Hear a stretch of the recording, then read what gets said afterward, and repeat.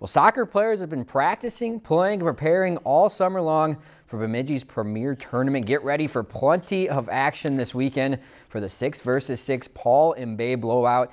You'll see teams from Minnesota, even North Dakota, including Thief River, Grand Forks, and Detroit Lakes, and of course a variety of Bemidji teams. Coaches very hands-off, and kids get to pick who they want to play with. A very fun environment and lots of soccer with a little twist to change things up. We operate something called a 6 versus 6, so it's kind of a small side. You think of a 3v3 basketball court type tournament. This is 6v6, normal field's 11v11, so we compress the size. It's played on a smaller field. There's no offsides.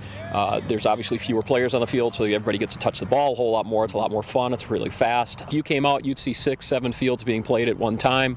Everything operates off an air horn, so it's 20 minutes, boom, the horn goes and the game starts, and then 20 minutes later we hit it and you get a halftime, and there's lots of food and people in lawn chairs and soccer all day. If you've enjoyed this segment of Lakeland News, please consider making a tax-deductible contribution to Lakeland Public Television.